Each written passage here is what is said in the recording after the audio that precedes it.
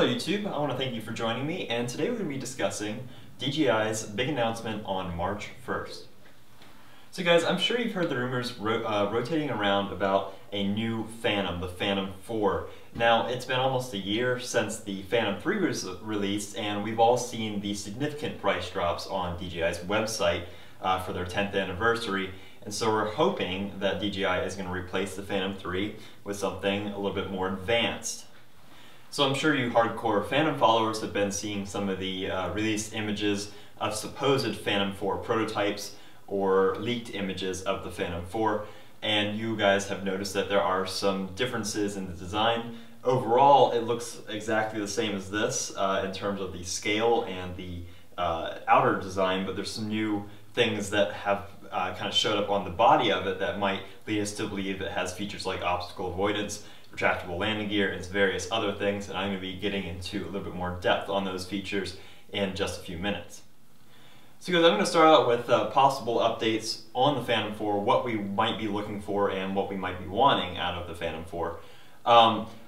In my opinion, one of the biggest things that has been going around the entire drone market now is the ability to have a drone that follows you and also has fully autonomous features.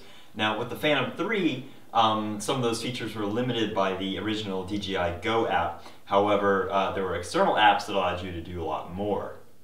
Now, it wouldn't surprise me if when they did release the Phantom 4, they released some kind of tracking watch or even an optical sensor to track you as a person. That would be really cool to see on the new Phantom. And obviously, we're all hoping for obstacle avoidance on the Phantom. Now, I think the Phantom 3's or Phantom 4's biggest competition will likely be something like the unique Typhoon H, of which we've seen rotating around with obstacle avoidance and some other really neat features.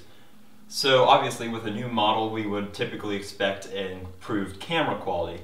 Now I've seen some images that are leaked images of the supposed camera that will be on the Phantom 4, and it doesn't look too much different from the Phantom 3. It looks like it might have an extra arm for holding the gimbal.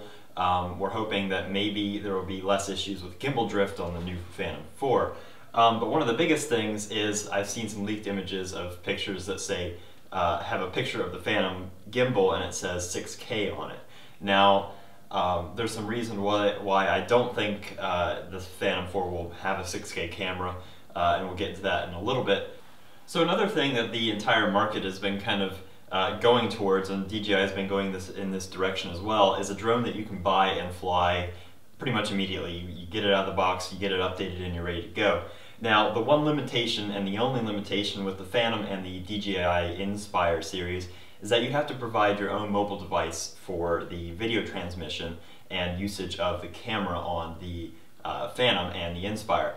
Now, we've seen some images released a while ago of a Phantom transmitter that supposedly looks like it has a screen in the middle and controls on the sides. And again, that is very, very similar to the Android system that Unique is using in their controller with the touchscreen and the controls out to the sides for the drone.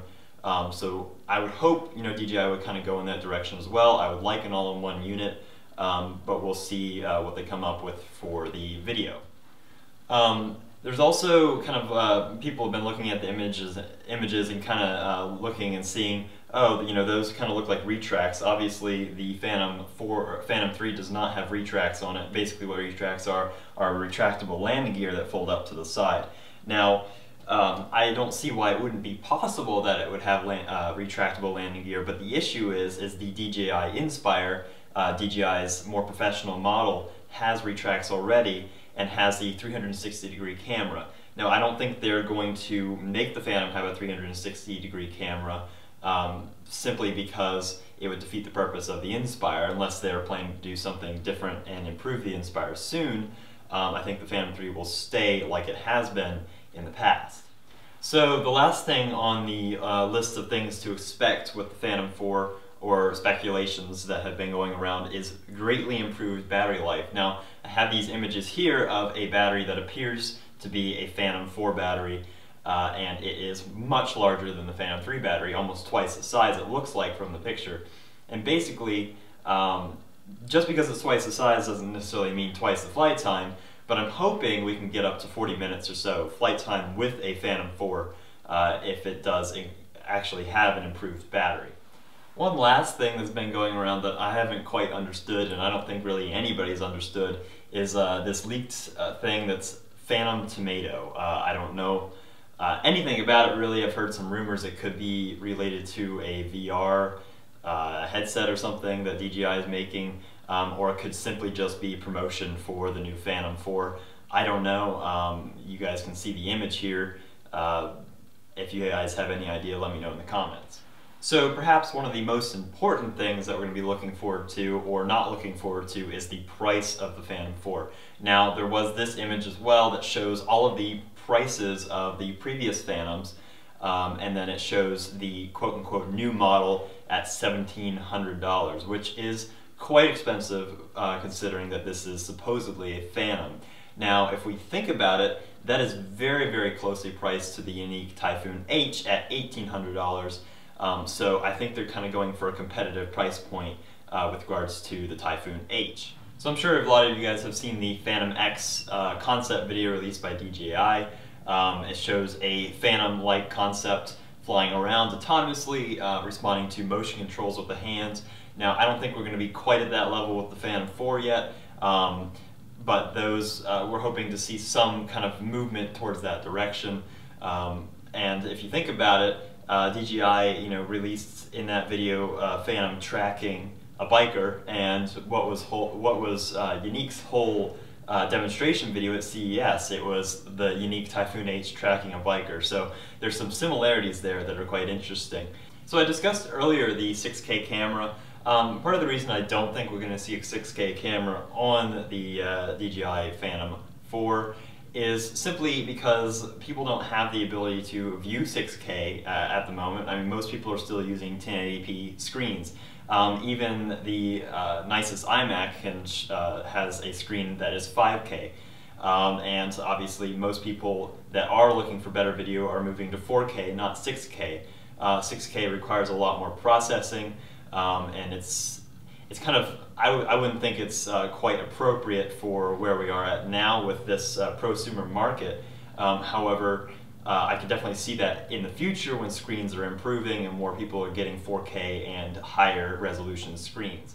That being said, 4K at 60 frames per second and maybe 1080 at 120 frames per second or 240 frames per second would be really cool to see. That would make for some really awesome slow motion action shots shot with the Phantom.